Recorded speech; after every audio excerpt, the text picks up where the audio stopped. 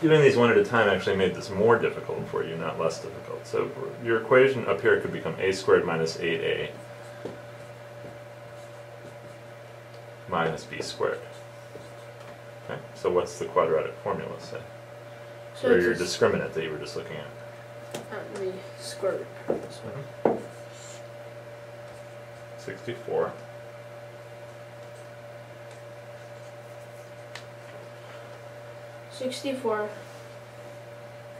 Oh.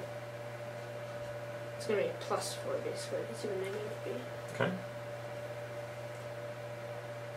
So, we want this to be an integer. Yeah.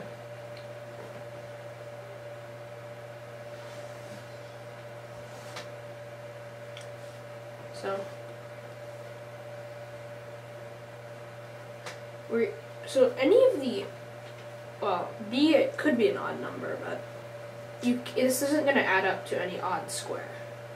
Why? Because you have two even numbers. Okay.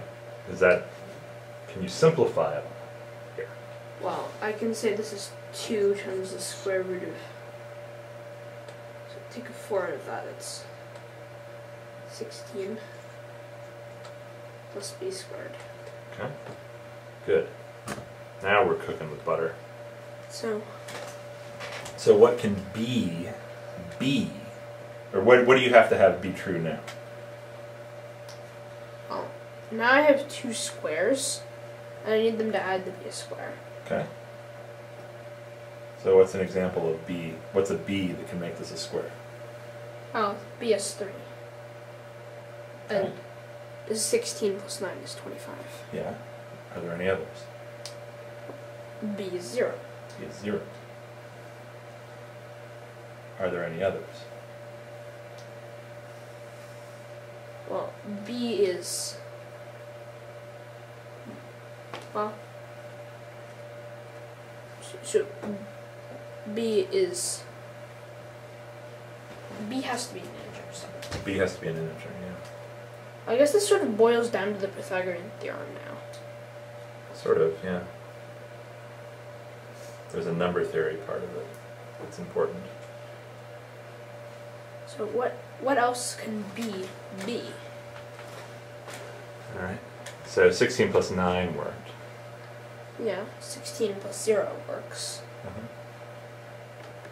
Just 16 plus 64 does not work. Yeah.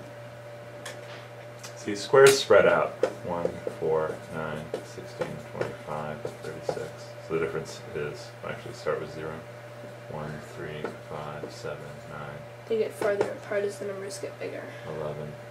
The next one's going to be 49, 64, 81. Okay, so the difference here is 13, and 15, and 17. So you have b squared plus 16 in your thing. It has to be a perfect square. Okay. So you found 0 worked up to there. So you need other squares that are 16 away. You found 3 worked because this. But to find a square that's 16 away from another square, which would have to be true, right? Yeah. But there seem to be all odd numbers away from each other. Well, consecutive ones are odd numbers Yeah. away. 4 and 16 are 12 away. 9 and 25 are 16 away. Okay. So what else, what more importantly than the consecutive ones being odd away, what's happening to the squares? They're spreading apart. Okay. So, for example, is there a square, a million is 1,000 squared, right? Yeah. Is there a square 16 away from a million? There probably isn't. Why Because not? you're bigger than 16 here. Right, the squares are already more than 16 away from each other. Consecutive ones are more than 16 away right there. So, my suspicion is that there's not going to be any more, because the squares are going to get too spread apart. Yeah.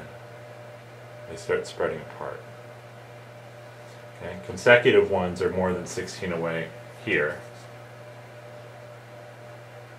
Now you go to 2 away from each other. Well, they're 16 away right here. Yeah. 3 away from each other, they'll be odd again. So that doesn't work. Well, it did because you made this odd, that difference. Hmm. But anyway, so you have found all of them. It turns out it's a tough problem. Yeah. It's a tough problem, but you had all the tools to do it. So, good job.